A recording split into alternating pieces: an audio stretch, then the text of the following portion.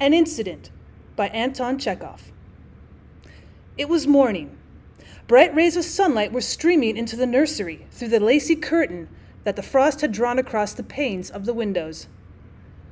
Vanya, a boy of 6 with a shaven head and a nose like a button, and his sister Nina, a chubby, curly-haired girl of 4, woke from their sleep and stared crossly at one another through the bars of their cribs. "Oh, shame, shame," grumbled Nursey. "All good folks have had breakfast by now, and your eyes are still half closed." The sun's rays were chasing each other merrily across the carpet, the walls, and the tail of Nursey's dress, and seemed to be inviting the children to a romp. But they did not notice the sun. They had waked in a bad humor. Nina pouted, made a wry face, and began to whine. "Tea, Nursey, I want my tea." Vanya frowned and wondered how he could manage to quarrel and so find an excuse to bawl. He was already winking his eyes and opening his mouth when Mama's voice came from the dining room saying, "Don't forget to give the cat some milk. She has kittens now." Well, Vanya and Nina pulled long faces and looked dubiously at one another. Then they both screamed, jumped out of bed, and scampered into the kitchen as they were, barefooted and in their little nightgowns, filling the air with shrill squeals as they ran. "The cat has kittens! The cat has kittens!" they shrieked. Well, under a bench in the kitchen stood a box, the same box which Stepan used for carrying coal when fires were lighted in the fireplaces.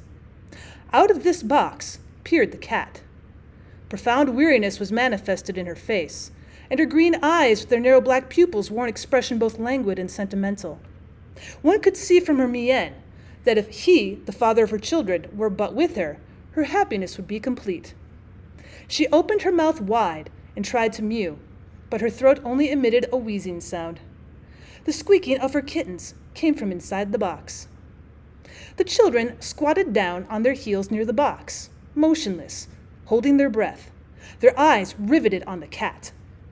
They were dumb with wonder and amazement and did not hear the nurse as she grumblingly pursued them. Unaffected pleasure shone in the eyes of both. In the lives and education of children domestic, animals play a useful, if inconspicuous, part. Who does not remember some strong, noble watchdog of his childhood, some petted spaniel, or the birds that died in captivity? Who does not recall the stupid, arrogant turkeys and the meek old tabby cats that were always ready to forgive us even when we stepped on their tails for fun and caused them the keenest pain?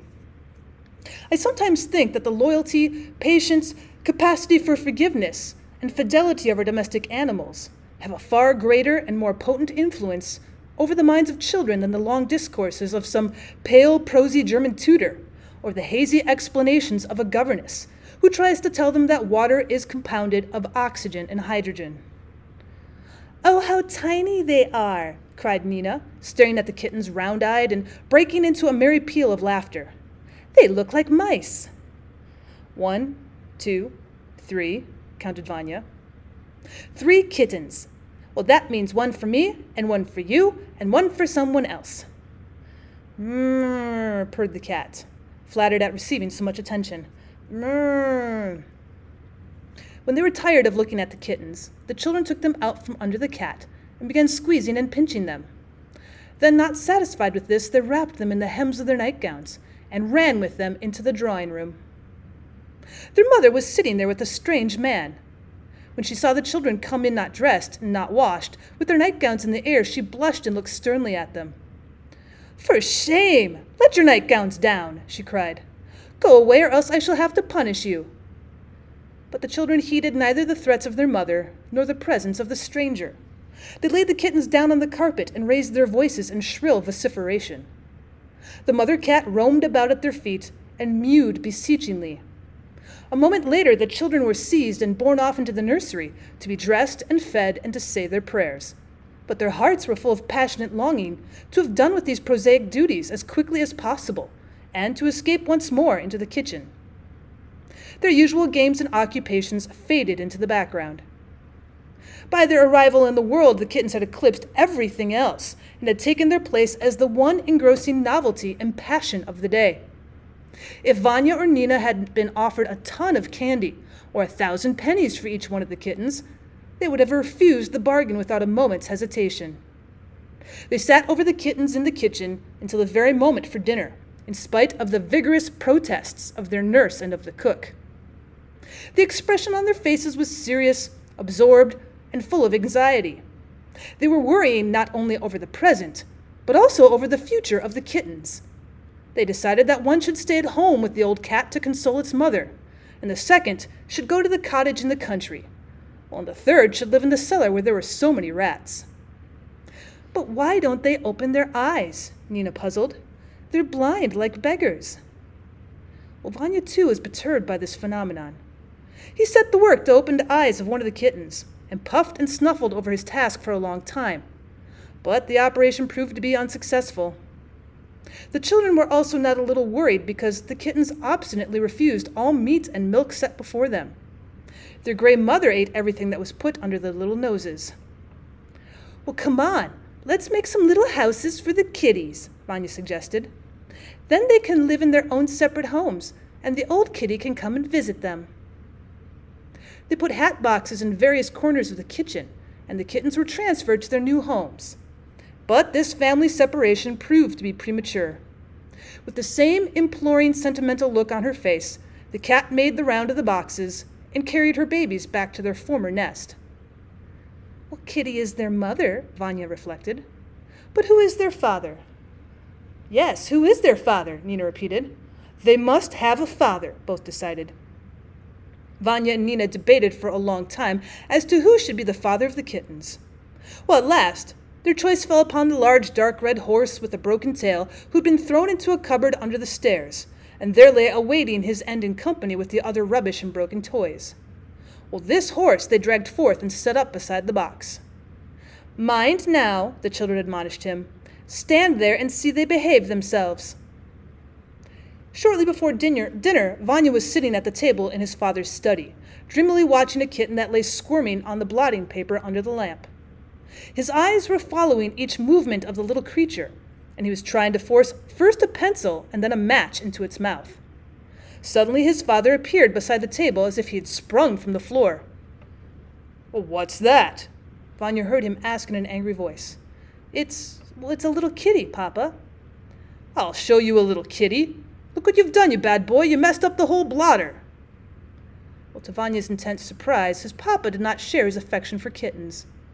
Instead of going into raptures and rejoicing over it with him, he pulled Vanya's ear and shouted, Stepan, come take this nasty thing away. At dinner, too, a scandal occurred. During the second course, the family suddenly heard a faint squeaking. A search for the cause was made, and a kitten was discovered under Nina's apron.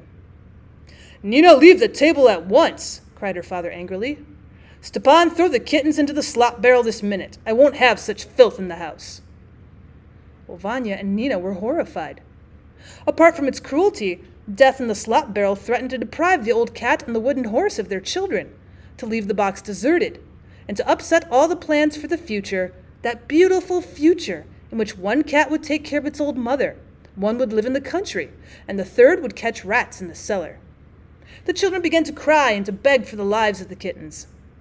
Their father consented to spare them on condition that the children should under no circumstances go into the kitchen or touch the kittens. When dinner was over, Vanya and Nina roamed disconsolately through the house, pining for their pets. The prohibition to enter the kitchen had plunged them in gloom. They refused candy when it was offered them, and were cross and rude to their mother. When their Uncle Peter came in the evening, they took him aside and complained to him of their father who wanted to throw the kittens into the slop barrel. Uncle Peter, they begged, tell Mama to have the kittens brought into the nursery. Do tell her. All right. Their uncle consented to get rid of them. Uncle Peter seldom came alone. There generally appeared with him Nero, a big black Dane with flapping ears and a tail as hard as a stick. He was a silent and gloomy dog, full of the consciousness of his own dignity. He ignored the children and thumped them with his tail as he stalked by them as if they'd been chairs. Well, the children cordially hated him, but this time practical considerations triumphed over sentiment. Do you know what, Nina? Said Vanya, opening his eyes very wide. Let's make Nero their father instead of the horse. The horse is dead, and he is alive. They waited all the evening for the time to come when Papa should sit down to his whist, and Nero might be admitted into the kitchen. At last Papa began playing. Mama was busy over the samovar and was not noticing the children. The happy moment had come. "Come on," Vanya whispered to his sister. But just then Stepan came into the room and announced with a smile, "Madame, Nero has eaten the kittens." Nina and Vanya paled and looked at Stepan in horror. "Indeed he has," chuckled the butler. "He's found the box and eaten every one." The children imagined that every soul in the house would spring up in alarm and fling themselves upon that wicked Nero. But instead of this, they all sat quietly in their places and only seemed surprised at the appetite of the great dog. Papa and Mama laughed. Nero walked around the table, wagging his tail and licking his chops with great self-satisfaction. Only the cat was uneasy. With her tail in the air, she roamed through the house, looking suspiciously at everyone and mewing pitifully. "Children, it's 10 o'clock. Go to bed," cried Mama. Vanya and Nina went to bed, crying, and lay for a long time thinking about the poor abused kitty and that horrid, cruel, unpunished Nero.